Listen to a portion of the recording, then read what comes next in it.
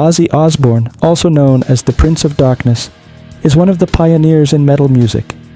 With his unique voice, wild stage antics, and unforgettable personality, Ozzy Osbourne has successfully brought the metal genre to widespread recognition to this day. Born on December 3, 1948, he was raised in a working-class family. Ozzy's father, John Michael Osbourne, worked as a tool maker at General Electric Company, while his mother, Lillian Osbourne, was a factory worker.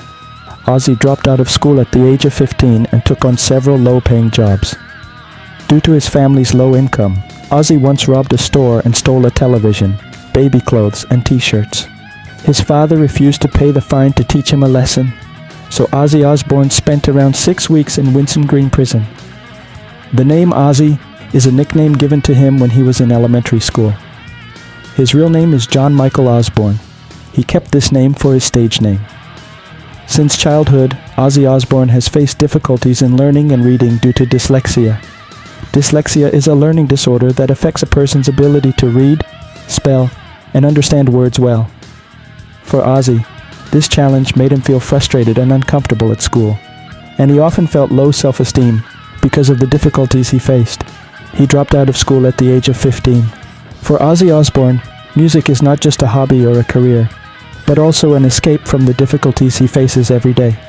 He finds peace and satisfaction in creating and expressing himself through music, which helps him overcome his frustration and disappointment in learning.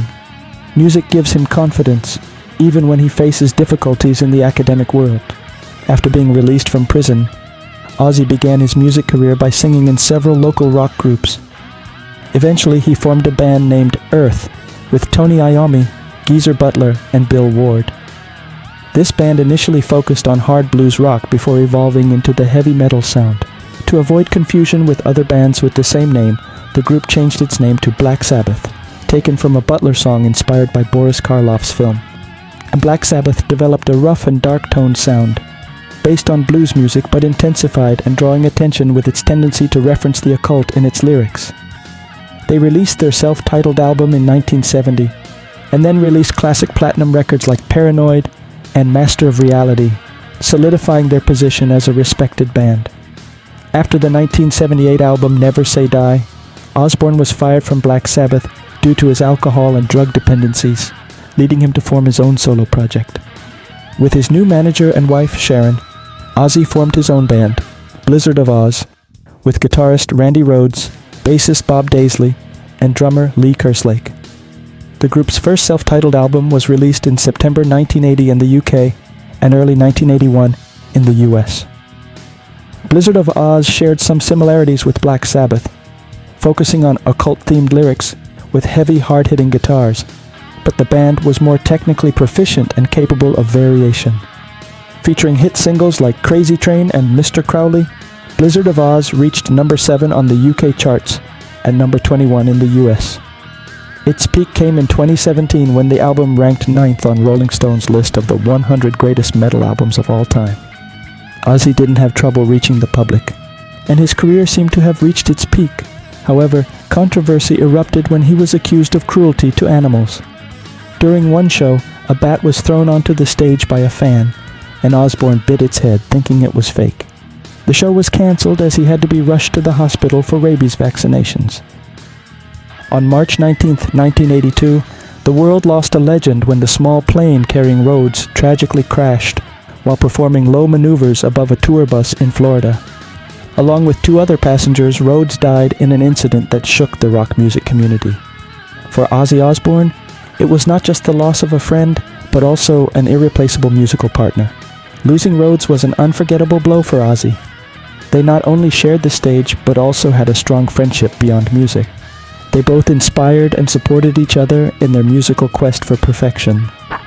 Rhoads was the guitarist who helped shape Ozzy Osbourne's iconic sound in classic albums like Blizzard of Oz and Diary of a Madman.